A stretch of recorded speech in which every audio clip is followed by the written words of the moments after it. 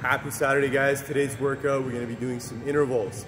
Doing 5 2-minute intervals with 3-minute rests after each round. So we're doing 12 kettlebell swings to start off at a heavy weight, 32 for the guys, 24 for ladies.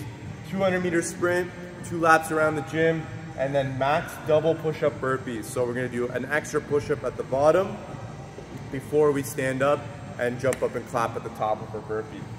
You're going to be doing as many as you can, whatever remaining time is left in the 2 minutes. And then you're gonna rest 3 minutes. So we wanna be going at 100% or even more for every round here. So we're resting more than what we're working for. So you're gonna have a good, complete rest there. And we wanna go as fast as we can in each of those rounds with good form and good technique. So pick progressions today that you can maintain that across all those movements today.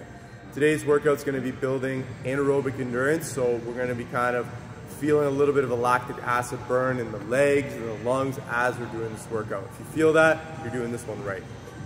In this workout, I would say 12 kettlebell swings should take you about 30 seconds, 200-meter sprint about 40, 50 seconds, and then you got yourself about 30 seconds to do as many of those double push-up burpees as possible. So approximately those are the timelines that you're looking at. Overall, good workout to do today and get a good sweat on. Hope you guys enjoy this one, and we'll see you guys tomorrow for the next one.